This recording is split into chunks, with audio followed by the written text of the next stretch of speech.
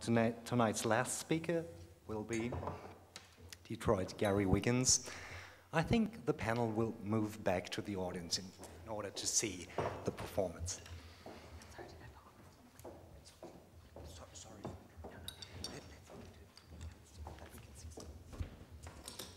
Can I get amen? Can I get amen? Thank you. Thank you.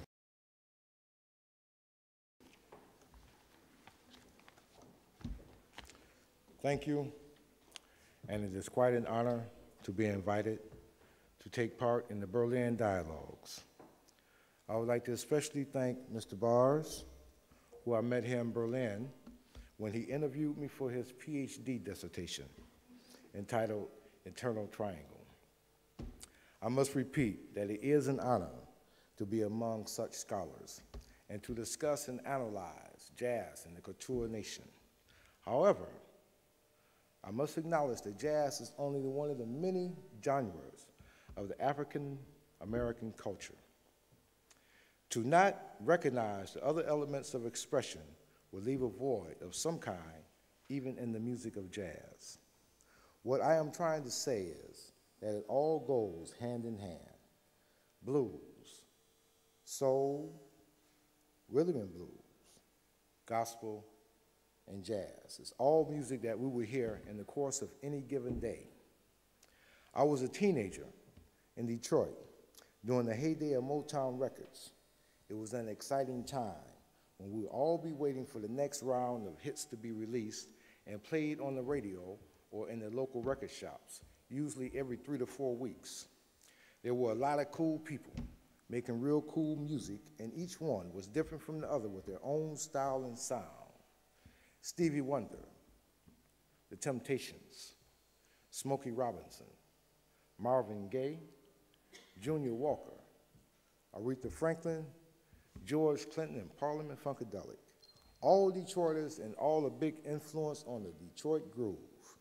The best way I could sum up the many rhythms, colors, and expressions of our music today is in a clip from Spike Lee's movie, Do the Right Thing, when Samuel L. Jackson portrayed the part of the radio DJ. Please pay attention to the names acknowledged. Here's the clip. Marley Marl, Olatunji, Chuck D. Marley Marl, Olatunji, Chuck D, Ray Charles, EPMD, EU, Alberta Hunter, Run DMC, Stetsasonic, Sugar Bear, John Coltrane, Big Daddy Kane, Salt and Pepper, Luther Vandross, McCoy Tyner, Biz Marquis, New Edition, Otis Redding, Anita Baker, Thelonious Monk, Marcus Miller, Branford Marsalis, James Brown, Wayne Shorter, Tracy Chapman, Miles Davis, Force MDs, Oliver Nelson, Fred Wesley, Maceo, Janet Jackson, Louis Armstrong, Duke Ellington, Jimmy Jam, Terry Lewis, George Clinton, Count Basie, M. Toomey, Stevie Wonder, Bobby McFerrin, Dexter Gordon, Sam Cooke, Parliament Funkadelic, Al Jarreau, Teddy Pendergrass, Joe Williams, Wynton Marsalis, Phyllis Hyman, Sade, Sarah Vaughan, Roland Kirk, Keith Sweat, Cool Mo D, Prince, Ella Fitzgerald, Diana Reeves, Aretha Franklin, Bob Marley, Bessie Smith, Whitney Houston, Dionne Warwick, Steel Pulse, Little Richard, Mahalia Jackson, Jackie Wilson, Cannonball and Nat Adderley, Quincy Jones, Marvin Gaye, Charles Mingus, and Mary Lou Williams. We want to thank you all for making our lives just a little brighter here on We Love Radio. Many years ago, one of my oldest friends, Mr. Kenny Jackson, a keyboarder in Detroit, told me that an old man told him one should find their stride, what it is that they like and feel that they will be good at, and stick to it. It was during this time that I realized and decided that the music I lean towards more is blues and gospel. While seeking out this community, I found myself in the heart of the Chicago blues scene. A year later, I found myself in Osnabrück, Germany. A sharp contrast. Believe me, there were not many people like me in Osnabrück. However, that made the community a little more interesting and colorful. It was also the first time that I heard the term unofficial ambassador. Once I became established in Europe, I found ways to bring my friends to tour with me, people like Angela Brown, the late Johnny Hartzman, Big J. McNeely, and the late, great Arnett Cobb. During my early years in Europe, while living in Osnabrück, my private home had become a hangout or a center point for young musicians, and especially sax players. It became so much that I convinced and assisted a friend of mine who owned a corner bar to transform the place to accommodate musicians and to create a center for young musicians to play with each other and hone their craft. In November 1986, the Pink Piano was opened. In February 1987, the Monday Night Jam session was created. The Pink Piano survived until 2002. And the Monday Night Jam session moved to another location and is still well attended every Monday of the year.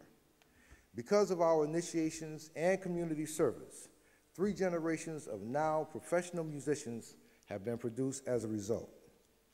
The late, great Arnett Cobb performed one of his last concerts in the Pink Piano in October 1988. Arnett passed on the 29th of April, 1989. I would like to show a rare clip of his last recorded interview.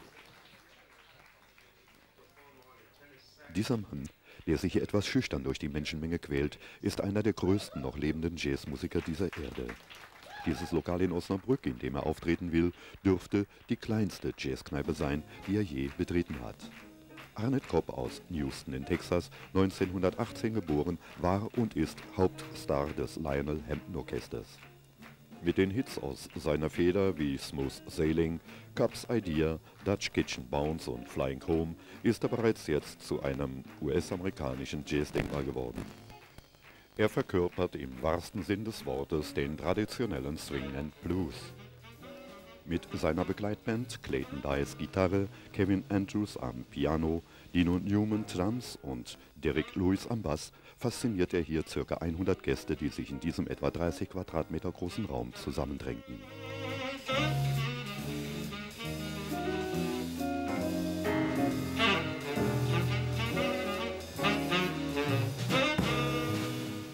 Arnett Cobb, der in allen großen Music Halls dieses Planeten zu Hause ist, ein Mann, der zu den wirklich stilprägenden Saxophonisten des Jazz in diesem Jahrhundert gehört, der mit den größten Jazzmusikern zusammen war.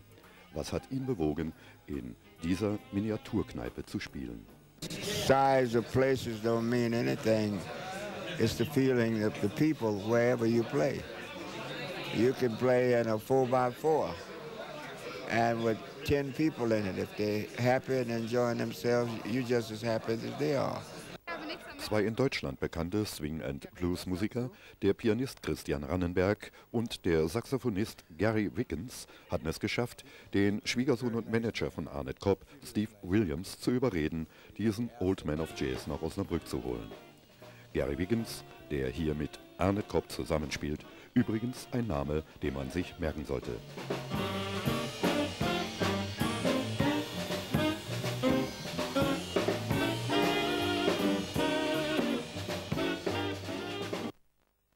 During my early years in Europe, which was in the 80s,